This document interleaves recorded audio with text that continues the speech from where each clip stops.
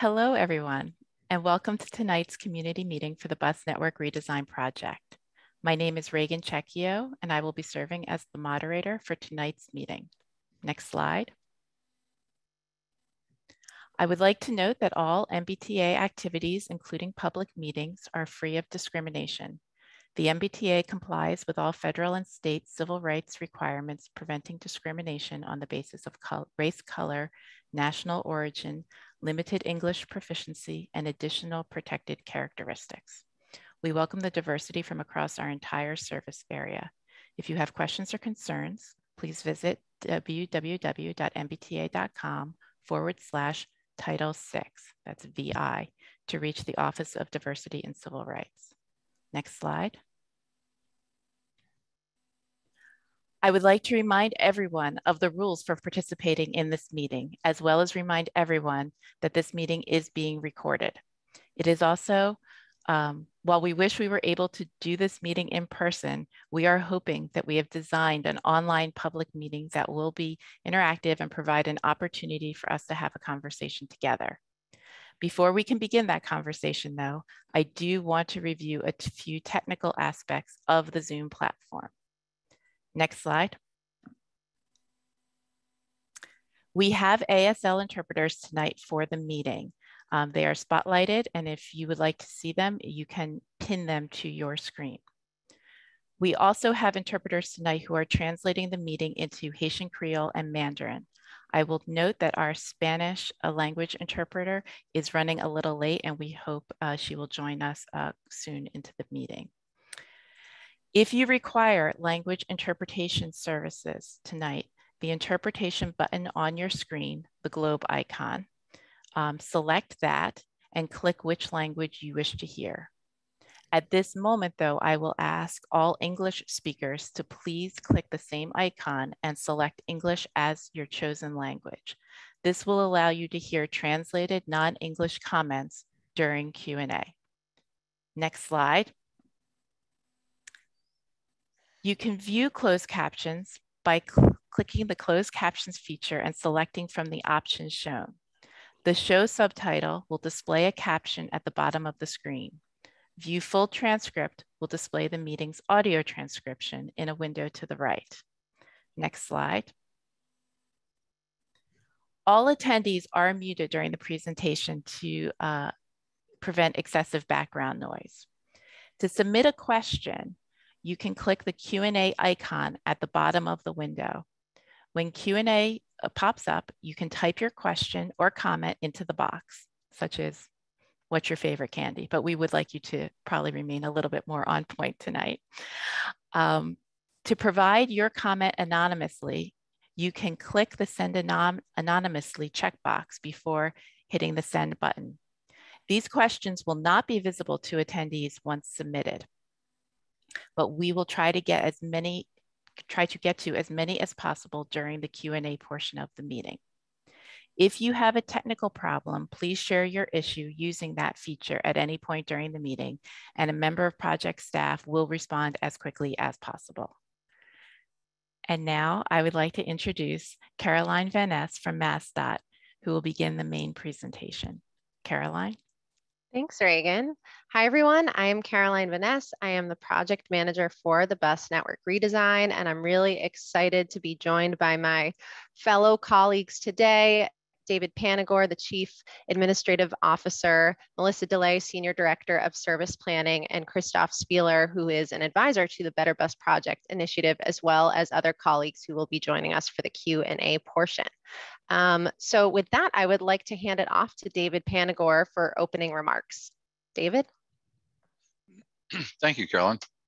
Good evening. My name is David Panagore, Chief Administrative Officer at the MBTA. We're pleased to be here today to officially launch our brand new bus network map as part of our bus network redesign program and kick off our first public meeting on the draft map. Transit is essential to the region's economy, especially post-pandemic, and the MBTA buses serve our most transit-dependent populations. This area has experienced a dynamic change, and we need a bus service that changes with it. It is essential that the MBTA's bus network adapts. We're excited to share our draft network map with you. This is a once-in-a-generation opportunity to make bold improvements to the MBTA's bus network for the people that depend on it most.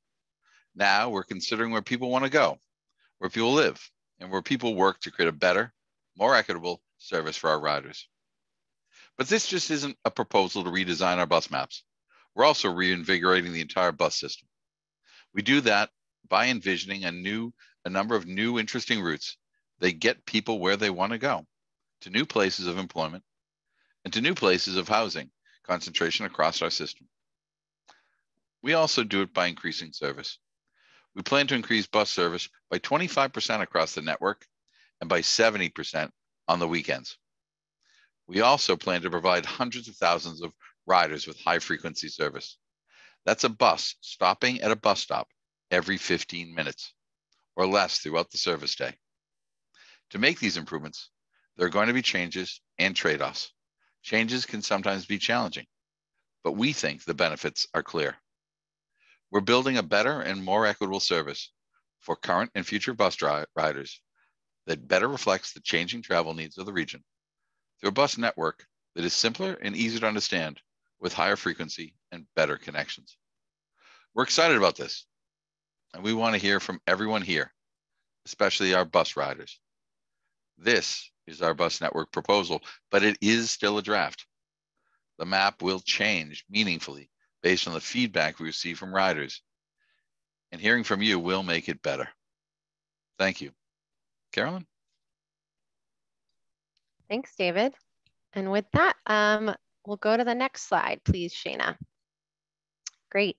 So here is just a quick agenda for tonight's meeting.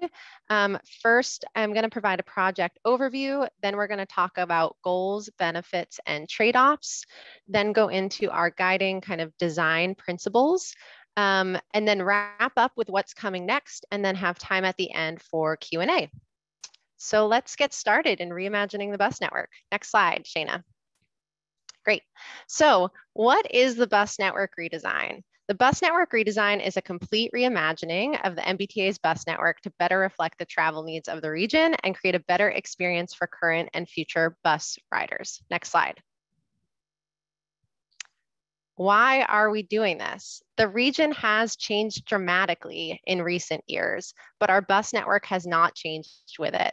And we know that transit's essential to the region's economy, and the bus serves our most transit-dependent population. So it's really essential that our bus network adapts to that change. Next slide. The redesign is well coordinated with other initiatives to really maximize the benefit to our riders. So there is a program now to modernize our fleet and facilities, which will allow us to provide the fleet to run more service. There is bus priority work, working to get buses out of traffic so that buses can run faster and more efficiently. And then there's bus network redesign. And we are coordinated across all of these initiatives, as well as many other initiatives at the MBTA, including making bus stops accessible and improving the rider experience and passenger information to do that, and working in coordination to really maximize that benefit to our riders. Next slide. And related to that, municipal partnerships are critical to the success of bus network redesign. So to increase service in congested corridors where we know we have a lot of traffic, we need effective transit priority. Increased service will also require new and expanded layover locations. We will need bus shelters and accessible bus stops in new locations, and we'll need new and upgraded garages to operate this service. And in some cases, transit priority is especially critical for implementation where we know there is a ton of traffic, like places like the Longwood Medical Area. Next slide. We've done a lot of work over the past few years to listen to riders and hear what's important to them. And these are just some of the themes that we've heard kind of over and over again. We've heard that great bus service goes where people want it to travel when they need it, is simple to use and understand, is fast, frequent, and reliable, and serves the people who need it most. Next slide. During the COVID-19 pandemic, bus ridership was more durable than any other mode, retaining 4 times more of its riders than commuter rail or ferry. And ridership during the pandemic has been less focused on traditional peak times, 8 to 5 p.m. on weekdays, and more focused on off-peak travel. This is something we saw pre-pandemic as well, but the pandemic really underscored the need to better serve travel during those times. And these new travel patterns overall just merit a new network that better serves all trip types throughout the day. Next slide. Great bus service also goes where people want to travel. So we've been using this great new data set, location-based services data, which actually really describes all travel in the region. So it is looking at car, walking, biking, and transit trips together so that we understand all different trip types, not just work trips, but also social outings, medical appointments, grocery store shopping, and things like that. The data is anonymized and unlinked from cell phone numbers to preserve privacy. And it's really some of the best data we've ever had on how low-income populations and communities of color travel, since it really captures all different trip types. We also conducted a public survey in the fall to help supplement this data and again, better understand if the data is really accurately captures the travel that people are making. Next slide. We are setting up metrics to really understand if we are achieving success. So these are kind of the 3 principal pieces of our metrics. So is the MBTA providing transit critical populations with equitable transit service? Is the MBTA connecting people to the places that are most important to them? And is the MBTA actually providing good quality service, or is it a good option for making these trips? Is it competitive with a car-based option? Next slide. And with that, these are the things that we're really trying to accomplish with the bus network redesign. First and foremost, leading with equity, prioritizing the needs of those who depend on buses and need frequent, reliable service, and specifically improving access to opportunities and quality of service for transit critical populations. We also want to provide more frequent service throughout the day. This is something we heard a ton when we've done outreach, that frequency is king and really helps provide more freedom to have that walk-up service experience. We also want to provide more all-day service, more trips during the midday, the evening, and weekend. And we want to connect people to more places, not just downtown centers. And finally, we want a network that's simpler and easier to use. Next slide.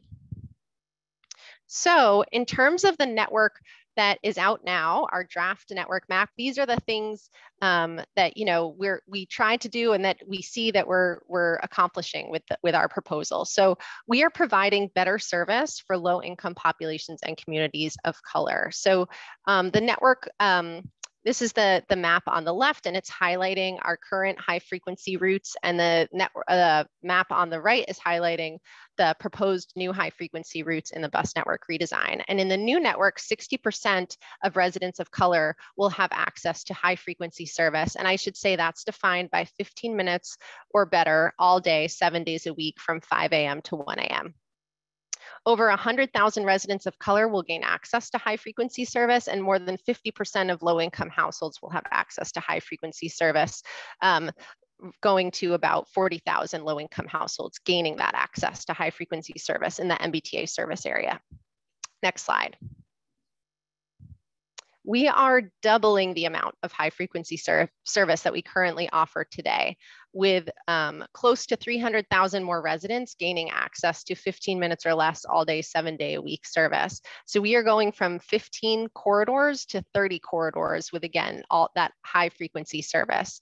Today, only 27% of weekday service is frequent, and in the new plan, it will be 50%. Places like Everett, Lynn, Medford, Somerville, South Boston, and West Roxbury currently all have no high frequency routes or all day high frequency routes. And now they would. Today, places like the Longwood Medical area only have 2 frequent routes, and now it would have 6. Seaport and Kendall Square will also gain new and improved frequent service. And we're also focusing on frequent bus service on corridors and connections that are not served by rapid transit today. So when you look at this map, you'll see a lot of these new frequent corridors really complement our existing rapid transit network. Next slide. We are providing more midday, evening, and weekend service. So this is an example of Roxbury at 11 p.m. on weekdays, and the red or pinkish color here is not a high frequency service, and the blue indicates 15-minute all day high frequency service. So you can really see the gains here in the Roxbury neighborhood. And overall, the plan adds 4% more weekdays, though again, it's a lot more if you look at specific neighborhoods, 30% more Saturday, and 90% more Sunday service. Next slide. We're also creating better connections to more places. One of the really interesting things that we've learned from the new data sets we've been looking at is that travel is local. Not everyone is actually trying to get downtown all the time. So this is an example of trips in Everett, and you can see a lot of travel is within Everett, or it's crosstown to Malden, Chelsea, Medford, Revere, and these are all places that we are highlighting on the map and proposing new and better connections to. Next slide. We are also just generally creating better connections to more places. So this is an example of some of the areas that are gaining access or that we're providing more access to. So the Longwood Medical area will now have 200,000 more residents in the MBTA service area that gain access to fast and frequent service. South Boston Waterfront is 180,000, Back Bay is 50,000, and Kendall Square is 58,000. And to be clear, it's not just about gaining access to these destinations, but actually gaining good quality access that is fast and frequent. Next slide. We're also making service simpler and easier to understand so that essentially 7 days a week, we're running the same type of service. This is an example in Revere with the old network, and you can see a bunch of kind of loops over here. And then the new network, no variations. The routes do the same thing all day, and they're generally straighter. And in the old network, only 24% of weekday routes were simple, and in the new network, it's 68%. Next slide. We're making changes all over the network, and we're going to talk about that more next, and I'll hand that off to Melissa now.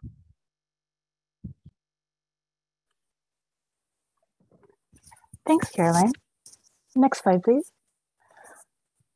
So we have a number of benefits that we are looking forward to as part of the bus network redesign process. We'll have 275,000 more residents who would be near high frequency service. That's service that's every 15 minutes or better, 7 days a week for 20 hours a day. We have 115,000 residents of color who gain access to high frequency service, and 40,000 low income households who gain access to high frequency service.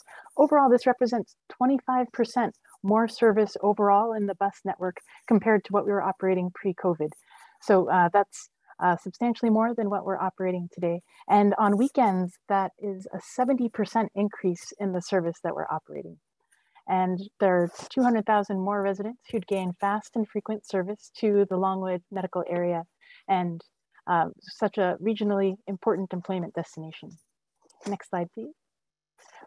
With this, we recognize that, next slide, please.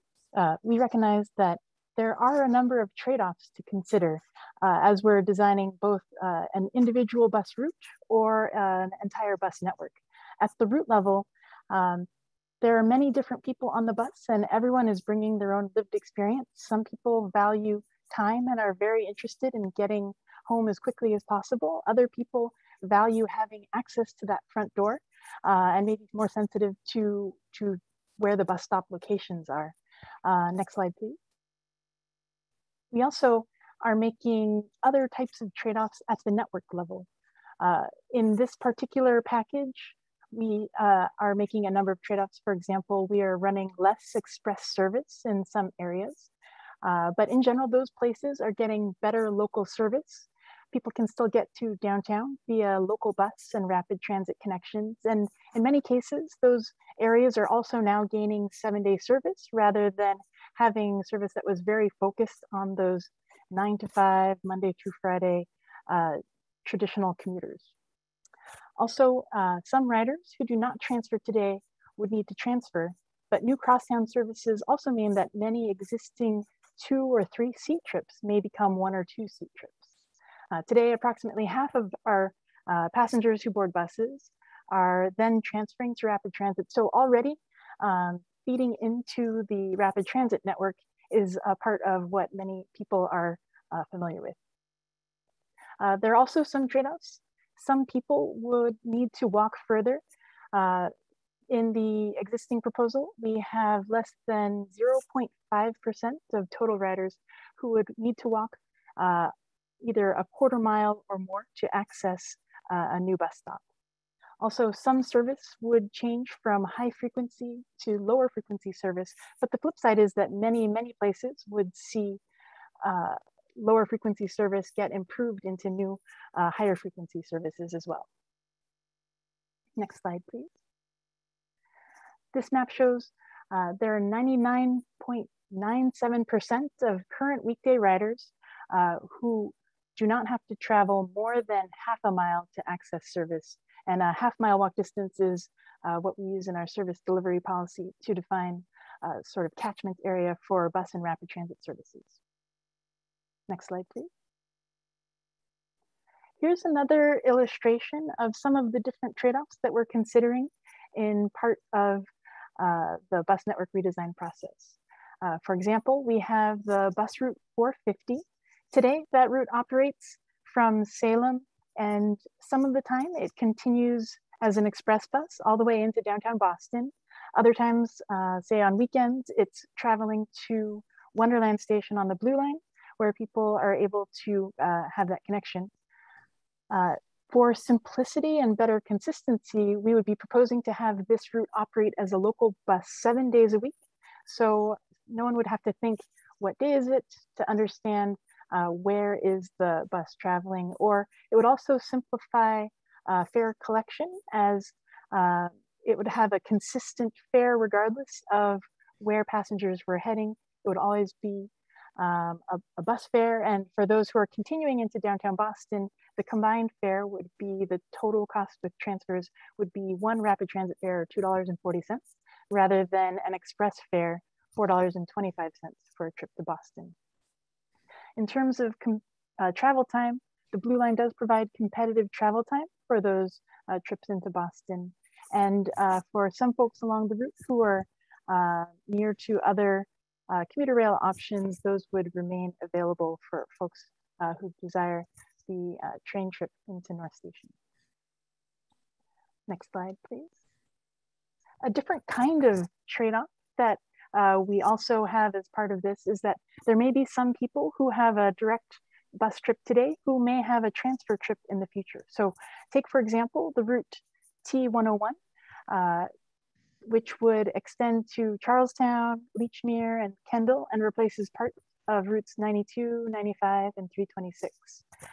Take, for example, somebody in Charlestown today on Main Street would have a direct ride into downtown Boston, but that trip is no longer available because the Main Street bus service here, shown as route T101, instead is connecting to the Orange Line or to Lechmere and Kendall, and actually also is serving Winter Hill and Somerville and Medford Square. So someone who is looking to replace that Route 92 trip that they're making today would have a transfer available to them at either Sullivan or Community College Station, or could also transfer to the Route 93 bus, which is getting combined with the Route 7. So there are a number of options for folks to continue making that trip that is available today. But at the same time, there are a number of new connections that become available. For example, connecting from Charlestown to Lechmere, Charlestown to Kendall, or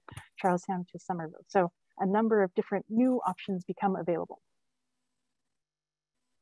And this does provide a direct connection from Charlestown to Lechmere or Kendall, and replaces what for some could be an awkward 2 or 3 seat ride today. Next slide, please.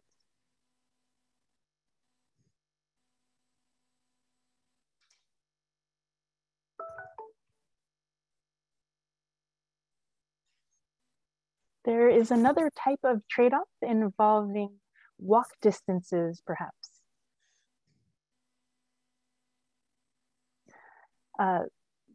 This is an example using the route T96 in Medford, which is proposed to omit George Street, Winthrop Street, and Boston Ave in Medford to make a more direct service. So overall on this route, frequency would be improved to be a high frequency all day service. So every 15 minutes or better, 7 days a week, so that folks would be able to ride this route. They wouldn't be tied to a schedule. You could just sort of show up at any time, 7 days a week, 20 hours a day, and expect that a bus would be along shortly.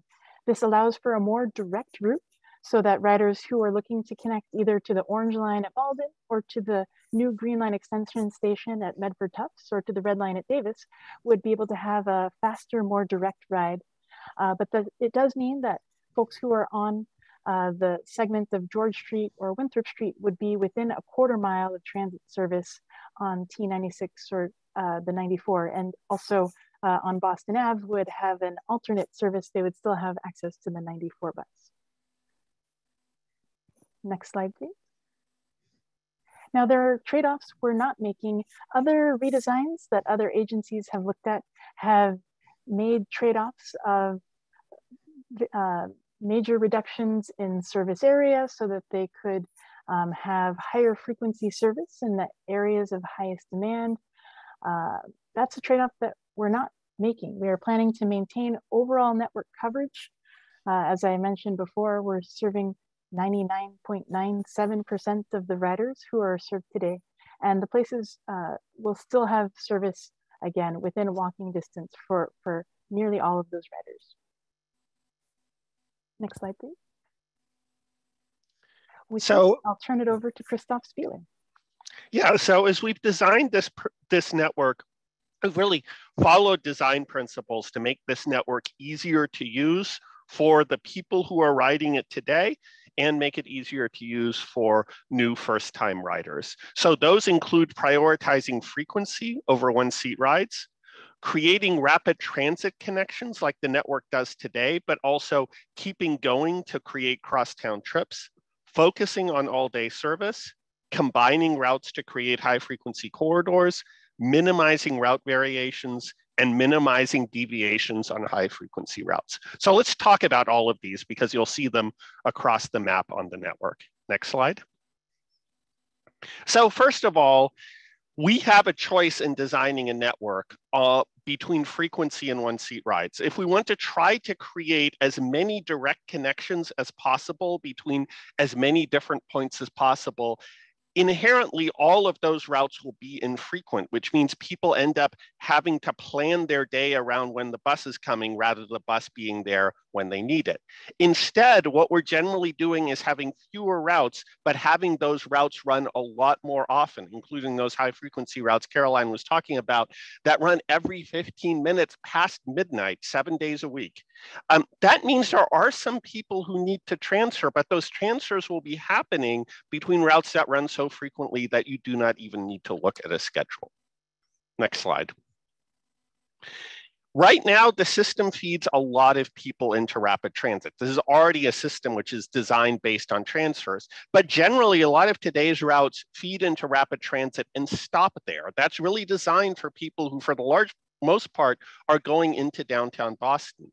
What we've done instead is said that when those routes hit a rapid transit station, they can keep going. People who are going to downtown get that reliable trip on rapid transit, but people who are going elsewhere can make new crosstown trips that the network doesn't currently enable. And we're filling real gaps there. That gap between Leechmere and Community College, for example, which has no service right now.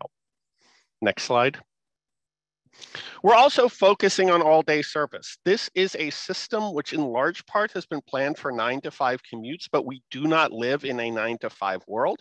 For people who depend on transit service, they don't just need to go to work. They need to go to a grocery store on a Sunday. And obviously that grocery store on a Sunday, someone's working there. There's a lot of service jobs which require people to travel at all times of day. So rather than focusing service at peak and having infrequent service during the middle of the day, we've really spread that service out 7 days a week, all day. Next slide. We've also looked at how to create more high frequency corridors. And there's a lot of places right now where multiple buses may go down the same street. We found some places where we can coordinate those buses so that two overlapping bus routes will be timed so that they combine to create a high frequency service. Between the two routes, you get a bus at least every 15 minutes down that street, rather than today where those two routes may directly follow each other and then have a 20-minute gap until the next bus. Next slide. We're also minimizing route variations. The current system's incredibly difficult to figure out if you don't make the same exact trip at the same time every day, because routes have branches, routes do different things based on time of the day, routes do different things based on day of the week. What we've gone to is making the routes consistent 7 days a week so that you understand what that route does during rush hour on Monday, you know what it does during the middle of the day on Monday, and you know what it does on Saturday and Sunday. Next slide. We've also minimized deviations on high frequency routes. It is important to serve some destinations with front door service, and you see a real effort in this plan to maintain service to places like senior centers. But right now, the network often takes a route that has very high ridership and runs very frequently in order to make that connection. That means we're taking a lot of people and making their trips a lot longer as the bus goes out of its way to serve that destination. What we've tried to do is make the high frequency routes as straight as possible and use other routes to pick up those destinations, which means we still have service there, but a lot of riders get faster trips in the process. So these kind of principles have shaped this entire system. Next slide. And with that, I turn it back to Melissa.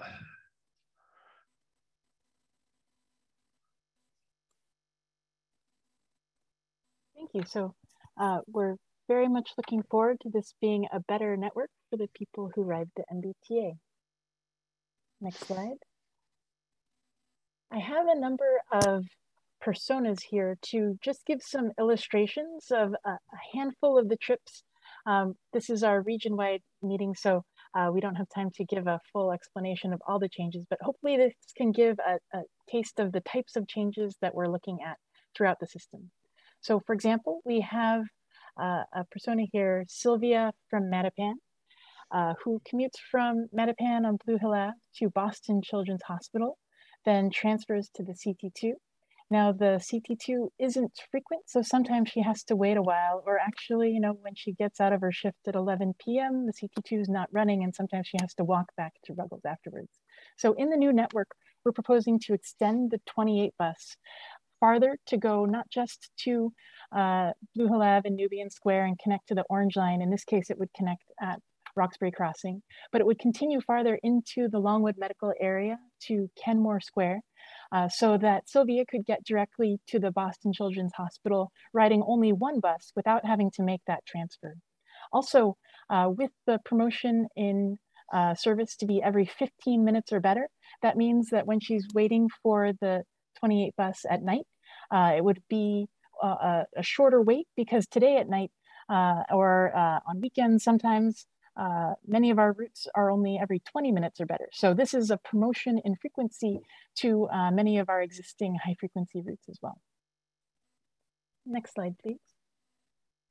Another example, we have persona Kat from Winthrop, who goes grocery shopping on Sundays. Right now, she can take a bus, the 712, to Orient Heights and then transfer to the number 120 bus to go over to Central Square in East Boston. But with a 5-year-old and groceries, transferring on and off the bus can be hard. So in our proposed new network, we're suggesting that there should be a single bus that connects East Boston, Revere, and Winthrop. It would be the new 120 bus. And actually on this, Kat has a number of choices. She can keep shopping in Central Square, East Boston, if that's what she wants to do. Or also we'd also have a bus stop over by the Target and by the Stop and Shop over by Beachmont if she prefers to do her shopping at other places. So this gives her a single ride back to Winthrop, so she doesn't have to transfer with her shopping cart and child in tow, and then also gives more opportunities to get to more different places. Next slide, please. We have another example persona, David, from Bellingham Square in Chelsea, who commutes to the school. He teaches at an Everett by bus. He does have a one-seat ride on the Route 112 today, but it's slow because the bus drives up and down 2 hills along the way, and it's not particularly frequent. So after a long day in the classroom, he wants to get home as soon as he can. He would be better served in our new network with our proposed T104 route with all-day high-frequency service. It would have every 15-minute or better service. So off the bat, that would be more frequent for him. And then also we have a more direct route. The Admiral's Hill and Powderhorn Hill would be served by another service. So this makes a more direct trip for a lot of people traveling between Chelsea and Everett, like David here, or others coming from East Boston as well. Next slide, please. Here's an example, Doug from Stoneham, who goes to see his high school buddies every week to watch a game. He lives in Stoneham and he meets up over in Woburn, which even though it's only a short distance away, he has to take two bus transfers in order to get between those locations. So in the proposed network, there would be more suburb to suburb connectivity. We have a proposed new Route 133 that would connect between Woburn and Stoneham and feed into the Orange Line, that he'd be able to have a single, more direct option for travel for his trip. And then one more example persona. On the next slide, we have Sam. So Sam is commuting from Western Ave in Lynn to get to work near Government Center. On weekends, he connects to the Blue Line at Wonderland when he heads into Boston for a game at the Garden. Sometimes it's confusing that the weekend bus does something different than the weekday bus, and Sam also pays extra for the express pass for weekday travel. So in the new network, there would be a more consistent service pattern with the 450 always going into Wonderland on the Blue Line. And then also it would allow Sam to be able to travel with just a regular link pass, as opposed to needing the more expensive express pass to cover the trip into Boston. So those are just some illustrations of some of the different types of folks who are served differently by our proposed new network. Next slide, please. And I will turn it over to Caroline. Great. Thanks, Melissa. So here is our project timeline and kind of what's coming next. So right now we are in the outreach phase for the draft network map, and we are doing 3 months of outreach that has already kicked off this month. And then we plan to come back to the public to present, well, first of all, take in all of that input that we're getting and respond to that, come back with a new plan and present that to our board and the public in the fall. And then we will continue to do outreach and communications around that new map prior to implementing it. And we are targeting the spring of 2023 to begin implementing the new bus network. Important to note here is that we are not planning to do this all overnight. This will be phased over the course of 5 years, and implementation timing will depend on the structure of the final map and interdependencies of the new network, staff and public outreach capacity, especially operator headcount, and the availability of bus priority. Next slide. Implementation will be an agency-wide effort. We will hire more operators. We will do extensive rider communications. Any new bus stop will be accessible, and we will be looking at transfer locations to identify potential capital improvements to make sure those are good locations to transfer. Next slide. So I wanted to just highlight some of our upcoming community meetings, because today we're focused more on kind of system-wide questions, but there will be opportunities to do a deeper dive on your specific community. So next week we have the South Shore and South Suburbs meeting, and all of these municipalities, we will be ready to kind of take input there. Next slide. On June 2nd, we have our Boston focused meeting. Next slide. On June 8th, we have our Mystic River and North Shore meeting. Next slide. And on June 16th, we have our Inner Core meeting. Next slide. And June 22nd, Metro North and Minuteman meeting. Next slide. June 28th, the Metro West. Next slide. And in addition to that, we have many other opportunities for in-person outreach as well. We've already begun that at different stops and stations throughout the network. And we are also planning for 2 in-person public meetings, one open house at the bowling building in Nubian Square, and one in-person public hearing at 10 Park Plaza. So definitely a lot of opportunities to provide your input on this. And as David Panagor said at the beginning, this will only be made better if we hear directly from you, our riders on this. Next slide. If you want to get more details, or please do get more details about your neighborhood specifically, we have a ton of content on our website, mbta.com/BNRD. We have a bunch of different types of materials that you can review. We have different kind of neighborhood booklets. We have an interactive map. We have a trip planner comparison tool, and a bunch of other things on our website to just get a better understanding of the proposal that we have out there. Next slide. We also have a bunch of different ways that you can provide feedback. So first we have a survey online, which you can see mbta.com/BNRD feedback. We also have multiple events, as I mentioned before. You can also email us at the Better Bus Project email address. You can submit written comments or letters here to Victoria or Eton, and then you can also call us and leave a voice message. Next slide. We think this is a network that improves the bus experience for many riders, but we know that this can only be made better because of your feedback. So we really do want to hear from you all and hope that you'll attend the other events coming up, or just provide your feedback in the other ways that we identified earlier. So I think with that, what's the next slide? And oh yeah, so just multiple ways to stay informed. Again, our project website is mbta.com/BNRD, and you can find out about other initiatives that we have going on at the T to improve the bus experience as well on our Better Bus Project website. You can sign up for updates. And then again, here's our Better Bus Project email address. And with that, I will now pass it to Reagan to moderate the Q&A portion. Thank you, Caroline. Next slide, please.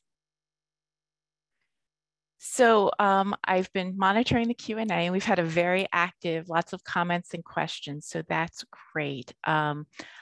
I do want to just do some high level, I'm like the admin girl, some admin notes about how Q&A will work. But I first do want to assure everyone that all of the comments in the Q&A are being captured, and we are taking them all, and they will be saved and included as part of the feedback we're collecting for this project. So wanted to emphasize that. And I also saw a question about how many attendees are here tonight. And it's been fluctuating. It was at 2:31 a moment ago. So just wanted to share that. So I do want to request that I see people have already have their hands raised, and I'm actually going to ask everyone to lower their hands right now, please. Because I want to review a few details about the question and answer process first. Oh, thank you all. Before you raise your hands to ask a question, I just want to note a few things. Ashana, next slide. So as I mentioned earlier, if you want to share a comment or ask a question, you will be able to use the Q&A feature at the bottom of your screen, or submit your typed question or comment. I'm going to alternate between reading questions that have already been submitted, of which we have a lot, as you can imagine, with over 200 attendees, and recognizing those who want to pose a question verbally. For those of you who are posing a question verbally, I will ask you to be brief because we want to hear from as many people as possible tonight. People who are on the phone and wish to raise their hand, they can do that by pressing star and the number 9. For attendees who speak Spanish, Haitian Creole, and Mandarin, please raise your hand to provide your comments and questions verbally for interpreters to hear and repeat your comments. I am also pleased to announce at this time our Spanish interpreter has overcome her technical difficulties, so she did join us during the presentation, and so that is available for Q&A. When we recognize your name, if you are submitting a comment verbally, you will be unmuted and then you will be able to speak. After you share your comment, we're going to lower your hand and then you will be returned to the muted state. Before we open the comment and question segment to the public, I am going to invite any elected officials in attendance or their staff to raise their hand now so we can recognize and unmute you. So for those of you who are not an elected official, I'd ask you to lower your hand for the time being, and then we're going to recognize elected officials first. So if you are not an elected official, please lower your hand. Okay, so I'm going to assume everyone with their hands raised is an elected official. So Amanda, can you unmute Pam Elaney, please?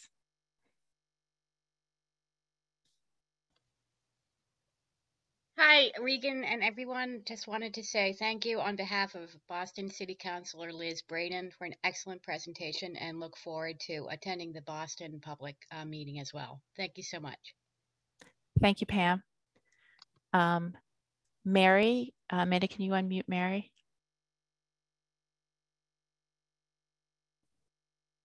Hi there, this is Mary Dean from the office of State Senator Joan Lovely. And thank you so much for this excellent presentation. And we really look forward to the North Shore meeting. Thank you so much for joining us. And I see Caitlin Stapleton. Amanda, can you unmute Caitlin? Hi, everybody. My name is Caitlin Stapleton. I'm with the Mayor's Office of Neighborhood Services. I'm actually the liaison for Charlestown. So thank you so much for this presentation. Thank you. And Leonard Diggins, I see next. And Amanda, can you unmute? Hi, I'm Leonard Diggins. I'm the chair of the Arlington Select Board. And clearly I'm not speaking for the board at this point in time. I mean, I'm also a member of the MBTA Rider Oversight Committee and the chair of the Regional Transportation Advisory Council for the Boston Metropolitan Planning Organization. And I just want to say, I think the plan, this proposal is really great. I mean, the presentation is good, but I've looked at a lot of the proposal, the routes, especially the increase in the number of high frequency routes, and I'm impressed. But really, what impressed me is that there are some routes that are longer. And I remember in some of the early discussions, there was an aversion towards doing some of the longer routes because of concerns about being able to maintain reliability. So I'm glad to see some of these longer routes. And I know that you'll need cooperation from the municipalities in terms of bus priority in order to make those work. And those may be some of the routes that come along later, but whatever I can do in Arlington to help on that, please let me know. But more power to you and stick with it. Thank you. Thank you, Len. Thank you for your comments. So for those of you who may have just joined, because I see the numbers have increased, we're taking comments and questions from elected officials and their staff right now. So I see Anthony Baez next. Amanda, can you unmute Anthony? Hi, thank you for having us. My name is Anthony. I'm representing District 8 City Councilor of Boston, Kenzie Bach. We're just here to see what people think, get some feedback about the plans, but also just maybe seeing what changes could be made to downtown. It obviously is important to us that downtown is just as connected as the rest of Boston. Thank you for your comments. Ariana Turner is next. Amanda, can you unmute? Hi, this is Ariana. I'm from Senator Will Brownsberger's office. Just wanted to say thank you for this presentation, and we're all really excited for this new bus network and for the upcoming meetings. Thank you for participating. So the next person I have is dialing in by phone, and the last 3 digits of the phone number are 982. So we'll unmute you. Yeah, this is Dr. Gerard Boucher. I'm on the advisory board in Haverhill, and I represent the disabled commuters. And I didn't really hear you say anything about the handicapped buses. Also, I wanted to mention that drivers that see a person with a white cane are supposed to stop and ask that blind person if they're waiting for the bus. And I want to thank you for having these calls and these conferences. Thank you. Thank you for your comments. I don't know if anyone from the team would like to respond to how these how this proposal intersects with people who use the ride, I guess, and other services. Yeah, and I did see a question about the cell phone data too, and how it undercounts seniors and people with disabilities, which is absolutely true, by the way. And that my apologies for not mentioning that. We actually did some extra outreach working with different community-based orgs, specifically the Mass Senior Action Council, as well as Systemwide Accessibility in the BCIL group, to do some extra outreach to those populations to make sure that we were hearing from those folks, and generally we've tried to just target hearing from those people more, as sometimes we don't hear from them enough. So that we are actually planning some additional meetings with the Mass Senior Action Council and the BCIL group now. So that is in progress. Thanks, Caroline. So I think I see Kenya Beeman next. Amanda, do you mind unmuting? Hi, can you hear me? Yes. So, hi, this is Kenya Beeman here. I just want to say I'm glad to be a part of this meeting. I'm one of the community engagement managers at the BPDA, also known as the Boston Planning and Development Agency. I'm actually really glad to see the work that's being done from the Mattapan end of the city going into Longwood area. So thank you for sharing that. Thank you for your comments tonight. And then I see Dante Peoples next. Yes, how are we doing? Dante, my name is Dante Peoples. I'm actually the liaison for Mattapan and Lower Dorchester for the Mayor's Office of Neighborhood Services. Just want to say thank you for the presentation and information that you shared today. Also, just really looking ahead to any information that could be sent around to neighbors, and looking forward to the upcoming meetings. I want to second the comments by Kenya about the work for Mattapan to Longwood. So I just want to say thank you for the presentation again, and I'm glad to be here. Appreciate it. Great. Thank you for your comments. Do we have, I see some new hands raised, but I just want to really quick make sure that we've collected all the comments from elected officials. If you're not an elected official, if you could lower your hand, or a member of their staff for right now, and then we'll get to some more. Great. So, all right. So Robert Peters. Amanda, can you unmute? Thank you. I'm Robert Peters. I'm the chair of the planning board in the town of Lexington. I appreciate the presentation. One thing that I'd like to see, though, is, and I think the example of Stoneham Woburn, I think, is great, but more ability to get cross town. So like the 128 connects for drivers, certainly Burlington, Lexington, Waltham, and I think connections like that for folks who don't have access to a vehicle and need the transportation for employment is really critical. So thank you again for the presentation. Thank you for your comments. And I think the last person I see for elected officials and staff, Colleen Bradley MacArthur. Amanda, can you unmute? Hi there, this is Colleen Bradley MacArthur, and I am a city councilor at large in Waltham. And I want to second what the previous person said, and I'm so sorry I missed your name, but we are definitely looking at prioritizing more connections in North Waltham specifically. And I also would love to get some more information on how to connect the disabled community here in Waltham with any initiatives that you have with any other groups that you have specifically regarding access and disability access. Thank you so much for doing this. Thank you. Thank you for your offer as well. I did just want to flag too, Victoria, maybe you can pop up on the screen real quick because we're getting a lot of questions about community engagement. Just wanted to introduce Victoria to respond. I think Victoria is in the other language channel, so well, she cannot. Sorry, Victoria, to call you out. I just did want to send people to, I believe it is communityengagement@mbta.com is the email address that Victoria Redon, who just started a few months ago, who's the new Deputy Director of Community Engagement. She's been doing a phenomenal job in connecting us with different community-based orgs. So if you have thoughts on organizations that we should be connecting with, I would definitely recommend emailing that email address. Again, it's community engagement, I hope, community engagement at MBTA. Okay, Reagan's nodding. Community engagement at MBTA.com, or you can always get in touch with us too at the Better Bus Project email address too.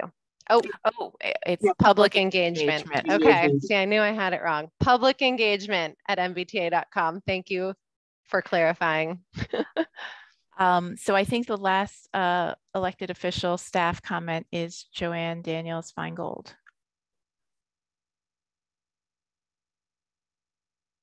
Unmute. Yes. Okay. I'm not an elected official, but I was the first named plaintiff in the T accessibility case, Daniels Feingold versus the MBTA. I'm also on the RTAG board. I'm glad you're having this series of meetings, but I'm disappointed in the public outreach regarding the meetings. I wouldn't have known about them, and I'm very much engaged with things at the T, with meetings and events at the T. If I hadn't gotten an email from Jennifer Ross inviting me to this meeting. I think it's critical the public knows that you're doing this and that things are available for them to make comment. I'll be looking forward to the South Shore group because I kind of feel as though we're misunderstood and left out quite a bit.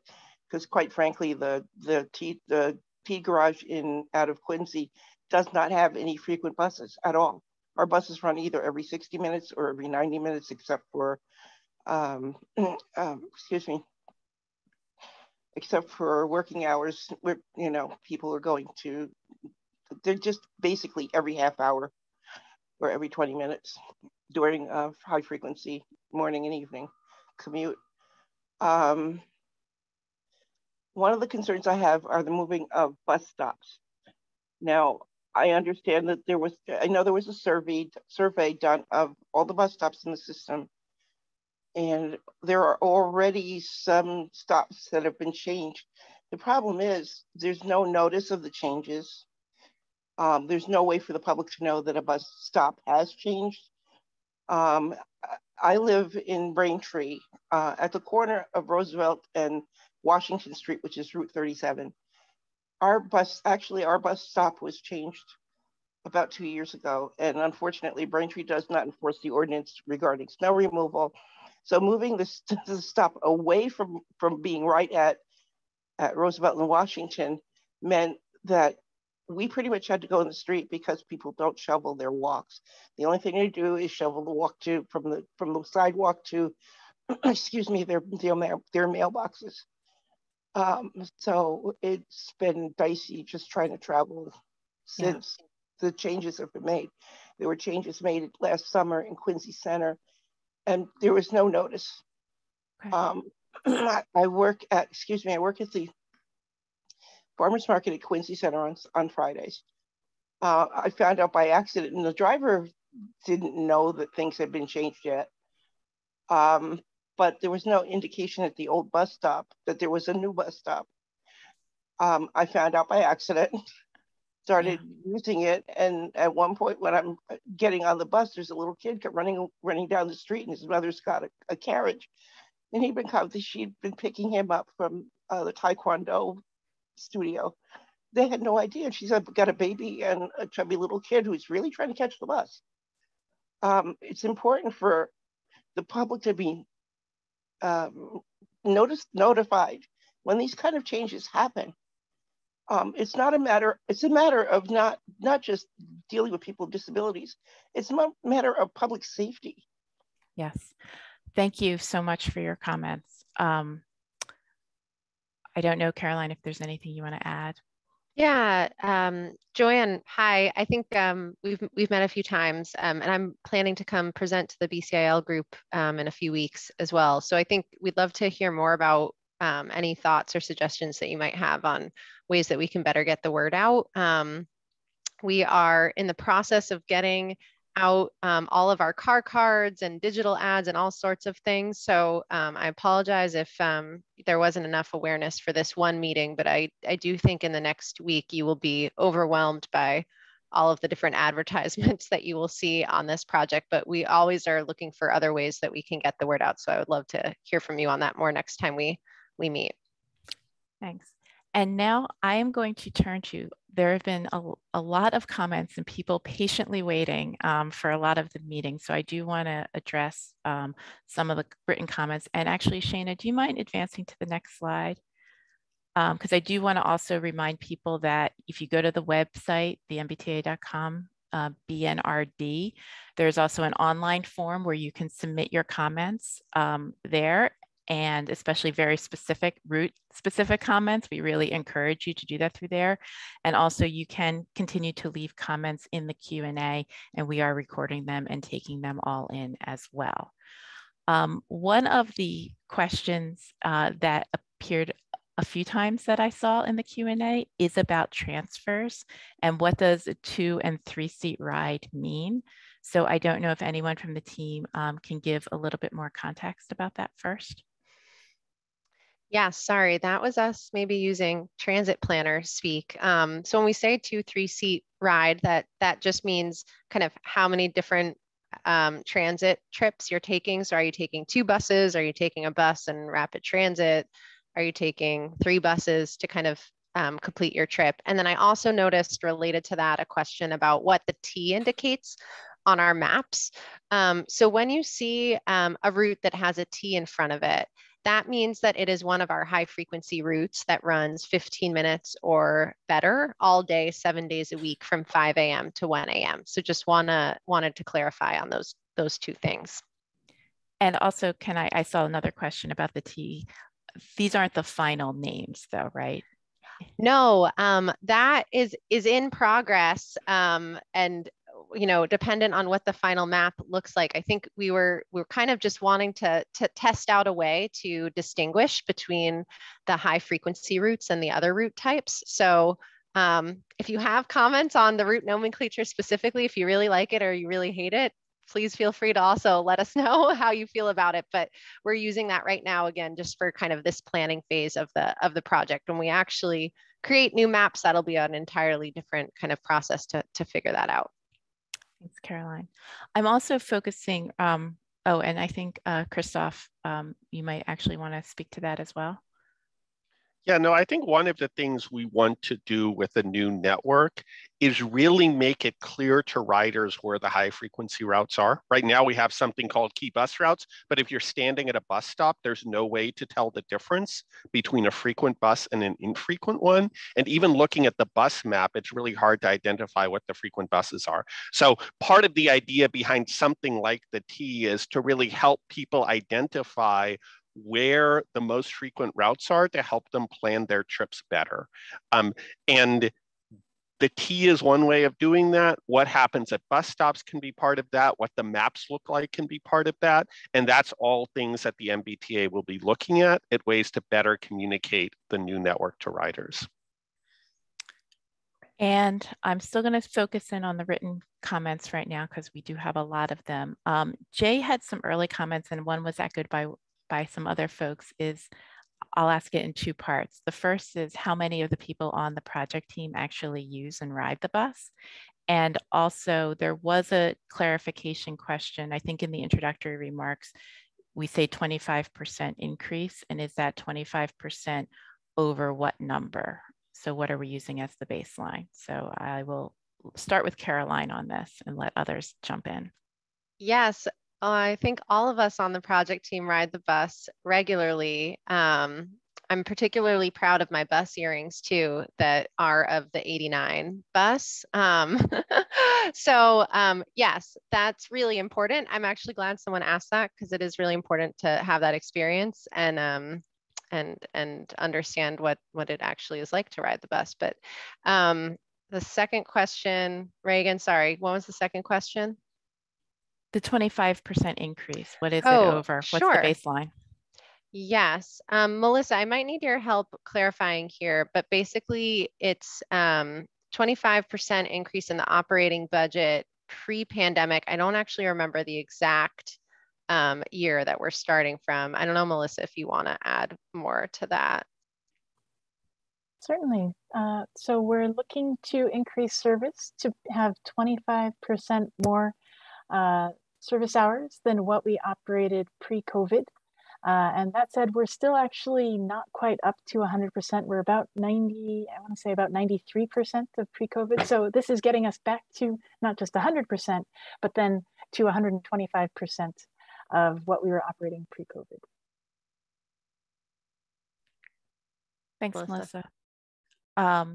So there is a question here a little bit about maps generally, and I'm going to try to combine some comments into one question. One is sort of about this idea of topography and hills and what kinds of considerations that's given when the maps are drawn. And also there was another comment about the commuter rail lines not being shown on the map and those connections. So I don't know if we can speak to the maps sort of generally and how they're created.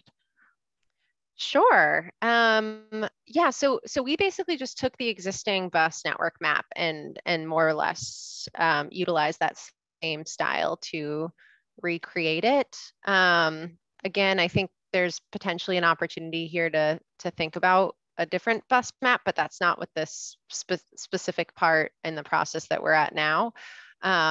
So that's we didn't account for topography in the map, though I will give a lot of credit to the Office of Performance Management and Innovation. If I can, if folks ever look at their data blog, which is online, they recently posted one about what we call busable streets. So essentially looking at streets that have a gradient where you can actually run a bus, which is not all streets. So I would definitely recommend that folks who want to kind of geek out on topography and street infrastructure and buses to take a look at that. Was there a second part to that map question, Reagan? Sorry. It was about the commuter rail connections. And I think, and correct me if I'm wrong, feel free, but I believe that the commuter rail connections were taken into account in terms of design, but they're just not being shown because the map was getting kind of cluttered. But is that correct, or do I have that wrong? Yes, I think that is correct. It is really hard I've learned a lot about maps over the past few months, and I will say our street network makes it really challenging to make them very legible. So yes, we definitely took a look at some of our commuter rail stations, but we're focused more on the rapid transit connections, I'll say. And I do see also a comment. I know that we made a mistake earlier when we said the email address was communityengagement@mbta.com. And I want to emphasize that the correct email is publicengagement@mbta.com. So apologies again for getting that wrong. So lots of great comments. I would say keep writing your comments and your feedback. I'm seeing a lot of comments about the service in the Lechmere area. And I don't know if someone wants to speak to some of the decision making around the Lechmere connections and why there are changes in that area. Yeah, I think Melissa can talk to that, and maybe we can just keep her spotlight on because I feel like she'll have a lot of answers to all these questions. Certainly. So we do have a number of changes proposed to some of the existing routes that operate into Lechmere today. Very much so, the 80, 87, and 88 have substantial changes or are not shown in our future network or are being combined with other routes. And the main reason for that is because we are planning for implementation in the context of the future Green Line extension opening, which is slated to be completed later this year. So definitely in the time frame that we're looking at. So it's not just that we're proposing changes to these bus routes, but we're trying to make sure that we're not duplicating the new Green Line extension that we're putting in, but that we can think about how future ridership would work. So for example, with the Route 80, which is probably the route that most closely parallels the Green Line, there are a number of changes. So the places that are immediately closest to those Green Line stations at Ball Square or Magoon Square or the East Somerville station, there is proposed to be no replacement for the 80, whereas there would still be the portion of the 80 that serves Arlington would sort of get, we would still have service on Boston Street remaining. And we can get into more of the details of this as we have our other meetings coming up later this year. So we'll have maps and other things. Similarly, in the case of the 88 bus on Highland Ave that connects from Clarendon Hill and Davis Square, Highland Ave over to Leechmere, many parts of Highland Ave would be within walking distance of the new Green Line extension. So the demand in that area is changing. But what we've done is we've taken the outer end of the 88, the Clarendon Hill portion to Davis, and sort of added that on to the Route 90 and given the 90 a better frequency. So the 88 isn't there, but the 90 is filling in for some parts of that route that don't overlap with the Green Line. So those are just a couple illustrations of some of the changes that we have. Route 87 is one that I have actually been seeing on some of the forums that I'm on and from some of the feedback that we've gotten in already, that some of the folks who today are able to have a single direct ride on the Route 87 are looking at the possibility of having to take a 3-seat ride, sorry to be jargony, so having to make 2 transfers to one bus to another bus to a third bus potentially. And those are things that we're digging into, looking at to see, did we get everything right? Are there options that we can do to make that transfer experience less onerous? So those are things that we're absolutely taking to heart and listening and sharpening our pencils and checking to see what we can do as we're preparing to finalize the network later this year. It's fair to say, Melissa, that we really want everyone's feedback on this because people know their own routes very well, and that's really what we're looking for. So, the more specific I think people can be about their routes and their travel patterns and their comments, I think the more helpful it will be, if I may say that. I also have noticing, and then I think I'm going to try to switch to the verbal comments soon, but there's a fair number of questions about what I now have learned is called bus bunching, which is when a route that's supposed to be very high frequency, that sometimes there are big lags and then 2 buses or 3 buses arrive sort of all at the same time. And there seems to be concern that with these new high frequency routes, that might occur. Is there anyone who could speak to that? I'm going to look at Melissa, but it might be others. I'll take a crack. One of the things that we're very much interested in doing, it's not just about providing a different network, but we're also looking to take this as a sort of blueprint of, anywhere we have high frequency service proposed, those would be our top priorities for partnering with roadway owners, whether that's municipalities or MassDOT or DCR or others, to see, are there opportunities to get transit priority so that we can make the service more reliable and faster. But really it's about the reliability, because that's key in terms of customers, what we hear, wanting a predictable experience and not having to, budget an extra 20 minutes for a trip that might be much shorter than that some of the time. So we absolutely want to be able to, once we finalize this network, use this as sort of our vision for where we should be prioritizing the priority as we move forward. Thanks, Melissa. I don't know if anyone from the maybe Andrew wants to jump in there as well if he has anything to add on this. Just want to add that we're always looking to partner with municipalities and roadway owners on transit priority. And we're definitely looking into expanding our transit priority network through this process, making sure that our service is reliable. So not sure if you had any specific questions from us. And Andrew, I'm realizing that I didn't introduce you and you were not in the part of the presentation. So do you mind introducing yourself? I apologize. Sure. No worries. My name is Andrew McFarland. I'm the manager of bus system enhancements at the MBTA. So working on the implementation team for the MBTA.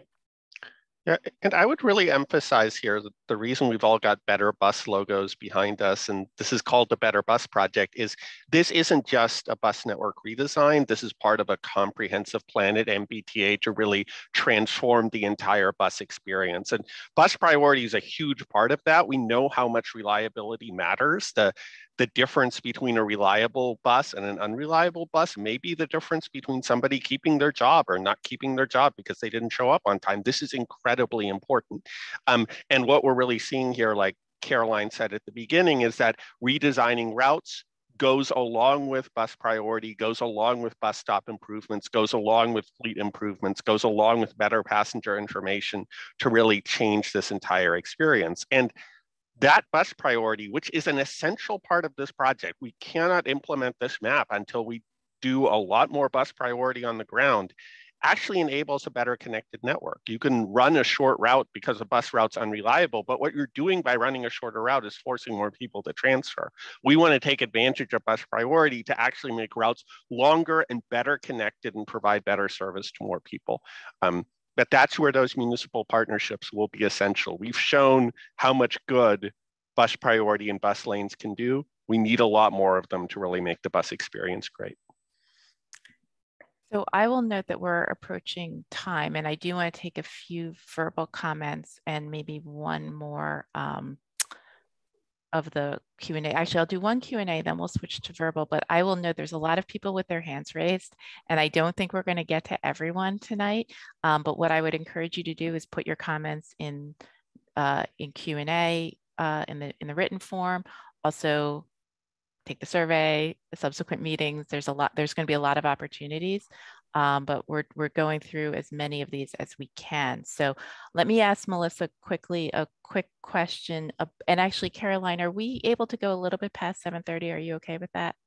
Yeah, I think staff is ready to stand by for a little bit longer. We have so many questions. Yeah, and we are limited by our availability of our interpreters and our captioners. So, but we will stay past 7:30. But still, I did just want to do a time check. So,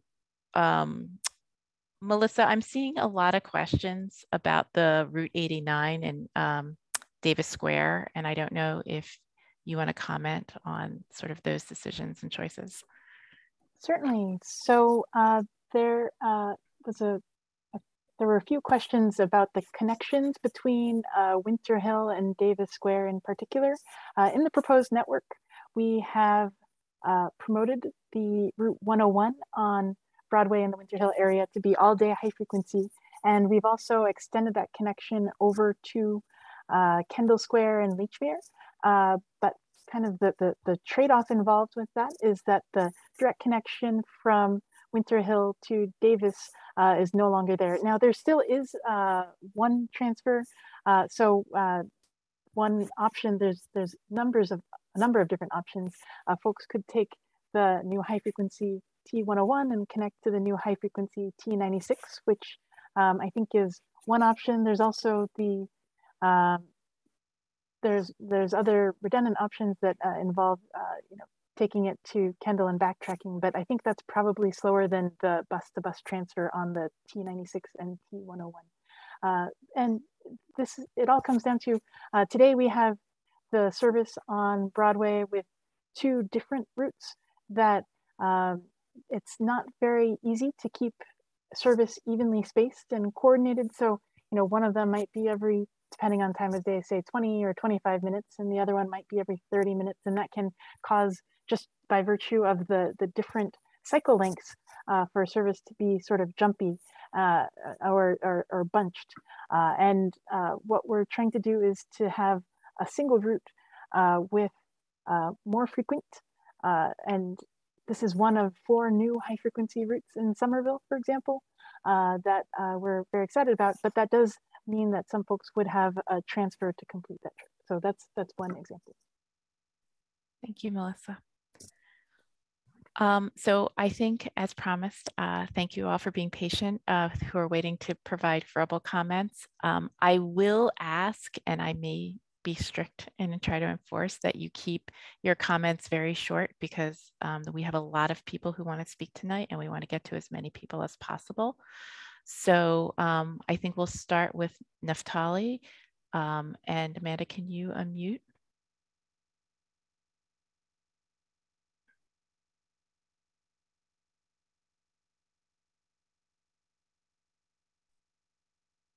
Naftali, you should be able to unmute yourself. Okay, so maybe I'm not able to speak right now. Wait, hang on. Oh, there you are. Hang on, sorry. Okay, I'll try to make this quick, about one improvement that needs to be made. I think the sewer line is currently not at the gold or silver standards. It gets stuck in the tailwinds tunnel, as well as mixed traffic on the surface. I mean, I do have a solution. I think the sewer line tunnel needs to be extended from the World Trade Station, underneath the tailwinds tunnel, to like a new airport station underneath the central parking garage, and then the tunnel be extended to the old airport station to allow for an in-system connection with the blue line. Then the tunnel would exit onto the Martin A.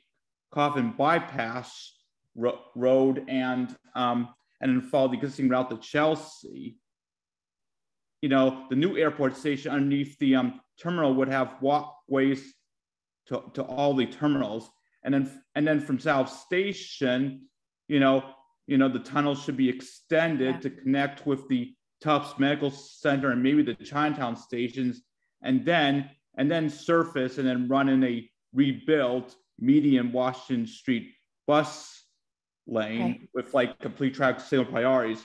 And then just a couple more things. Well, actually, I really want to get to buses the next in the tunnel would have optical guidance to increase the speed limit, and then bike racks should also be built on the buses as well. So Naftali, thank you. I'm going to actually, if you write your comments in the Q&A, we can capture all of it and your suggestions. I do want to, I'm going to be Just a couple quick responses, if I could. Okay, yeah, sure, Melissa. Sorry. Just 2 things.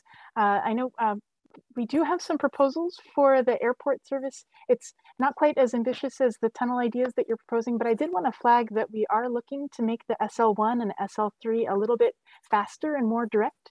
I know one of the things that we've been looking at is, sometimes if you get off the Ted Williams Tunnel and you're right there next to World Trade Center Station and you think, gosh, would it be faster for me to exit the bus I'm on, walk down the stairs to the platform, and try to get onto a bus that's in front of the one that I'm on now? Because the process of going out to Silver Line Way, and then you have the transition onto the catenary wire, can sometimes take some time. So we do actually have a proposal to shorten the route. It does mean that those SL1 and SL3 would omit Silver Line Way, but this is a possibility with the new fleet of buses that is getting delivered to replace the existing dual mode articulated buses. So the new hybrid buses that have a hush mode no longer have that same requirement to be able to go to Silver Line Way and change their power mode. It does require some transition, some construction at the mouth of the transit way right at D Street, but it's only a small amount of construction, not anything as costly as an extra tunnel across the harbor or something. It's more just intersection geometry so that we can make the turn in and out of the busway. And then also, it's my understanding that those new buses that are replacing the DMAs will actually have bicycle racks on them. That's what I've heard from our vehicle engineering team. So in response to what you mentioned, Naftali. So thank you.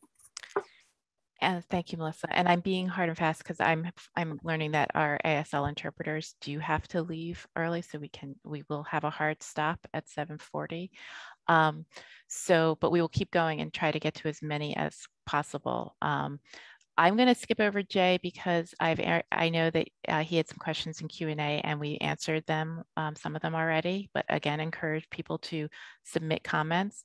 I'll go to Knal next. Amanda, can you unmute? Hi, can you hear me all right?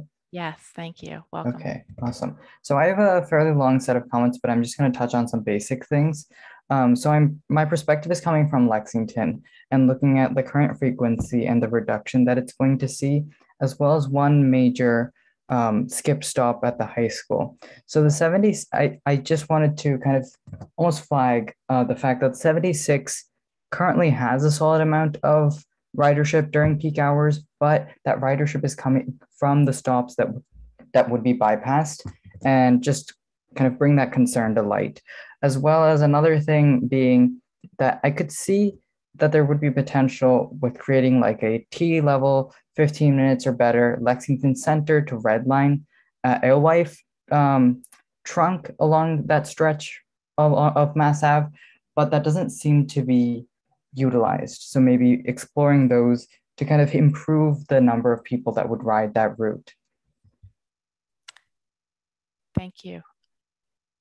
Does anyone want to respond to the comment, or should we? Just super briefly, there is a route change proposed for the 76 to make a more direct route. One of the things that we were trying to do is make less sort of serpentine routes, but that does mean that the short stretch right in front of Lexington High School isn't on our proposed 76. It's still within walking distance of the 62.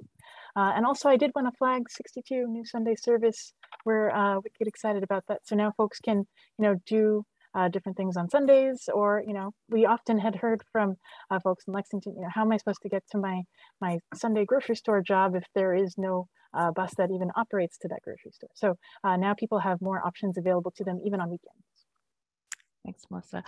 Caroline, do you want to go to the next slide? And yeah, I think it's a little back, Shayna. It's like maybe 2 slides back. I just wanted to kind of make sure folks again had all the information here on how to provide input, because I know we have a lot of questions and hands raised, and we won't be able to get to all of them today. But there are many different events and opportunities to provide input. So definitely, if we didn't get to your question or comment today, we're definitely tracking everything in the Q&A. But also, if you're looking for us to respond right away, to feel free to use one of these, or especially the Better Bus Project email address, or attend one of the other events as well for other opportunities. Just wanted to flag that. And I pushed the feedback form too as well. Yes. Okay, so let me go to Maria Elena, and Amanda, can you unmute? Hi, I'm a lifelong resident of East Cambridge. We recently lost our Leechmere station to the other side of McGrath O'Brien Highway with no safe, easy access to get over there. My neighborhood is the second oldest neighborhood in Cambridge. There are a lot of lifelong residents, a lot of elderly and disabled. We have 2 large housing complexes that house exclusively elderly and disabled. We are designated now just to retain the 69 bus, losing the 80, the 87, and the 88. I think this is outrageous. A lot of people from East Cambridge use those buses. They shop in Somerville. They go on Somerville Ave. They go to Davis Square. They go to McKinnon's and Market Basket. They go to the Somerville Hospital. I have no idea. I think it's great that other people are getting more services, but really, we've lost everything. We've lost our station, and we've lost most of our bus routes now. I mean, you're adding something that is wonderful for people in North Point so they can get over to Kendall Square. That's great. I feel like my tax dollars are subsidizing Kendall and North Point and Longwood, all where the big bucks biotech is. What about the seniors? I want someone to sit down with the seniors and tell them how they can make 3 changes on a bus carrying bundles or going back and forth to the doctors. I think this plan is outrageous for East Cambridge. Thank you for your comments. Okay. So there is a question in the chat that I do want to get to, is the next virtual meeting. So actually, Shayna, if you don't mind, I know Caroline had slides earlier with the upcoming meetings. Sorry, there we are. So there's going to be a series of regional meetings, as Caroline mentioned, and also the website has the complete meeting schedule. So if we can cycle through, there's a meeting Tuesday, then the following week in Boston, and then June 8th, and then June 16th, and then June 22nd, June 28th. And we also have a series of open houses at stations, etc. Caroline, I'm going to turn it over to you to see if there's any last minute questions or things you want to address, comments. Oh my gosh. Sure. Yeah. So I think I just, again, want to reiterate, like, thank you everyone for all of your engagement tonight. We are recording and we'll have in writing all of the questions and and comments that we received. And again, if we didn't get to you, apologies. We have many more opportunities, as Reagan just described here, for folks to provide their input. So I really do hope that you attend some of these other events that we had planned for more time for more Q&A as well. So I just want to highlight that today too. The other events will be less presentation heavy, Caroline. Yes, yes, that is what I'm trying to say. Yes, they will be less presentation heavy and more time allocated to having conversation with folks or planning breakout groups and other such things, so that we can really have a longer conversation with everyone and hear from you all. Want to mention too, all of these are listed on our website. I think there's actually a vanity link. So it's mbta.com/bnerd, BNRD events. If we can maybe go back to the how to provide feedback page, just so everyone is aware. So all of these are listed there as well. I think unfortunately we have to wrap because our ASL interpreters have to leave soon, but again, really do appreciate all of your public comments today and hope that you all stay engaged in this project. We've planned for a lot of different opportunities to hear from you all. So I hope we continue to do that. This plan will really be made better by hearing from everyone. So thanks again for your engagement on that. And with that, I hope everyone has a good rest of their evening as well.